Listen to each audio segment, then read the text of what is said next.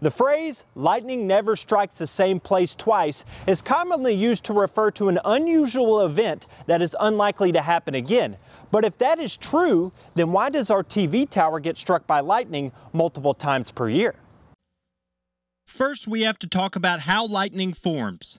The first thing needed for lightning is a thunderstorm cloud, which is just a warm column of rising air that condenses into a cloud.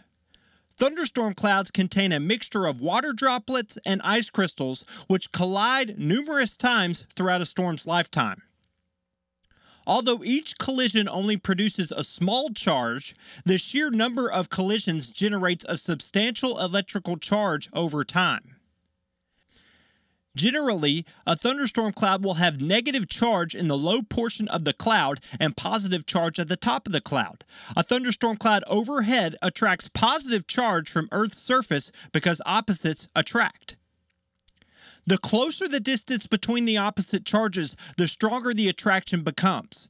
Eventually, the attraction becomes so strong that it reaches a breakdown point, and this is when lightning forms. The attraction of opposite charges between storm clouds and tall objects is generally higher, which is why tall objects are often struck more often by lightning. So what can you do to stay safe when a thunderstorm is nearby? The National Weather Service recommends staying away from windows, doors, and outdoor porches, staying away from anything with plumbing, sinks, toilets, or showers, and any electrical outlet that is in your house. But their best piece of advice is, when thunder roars, go indoors.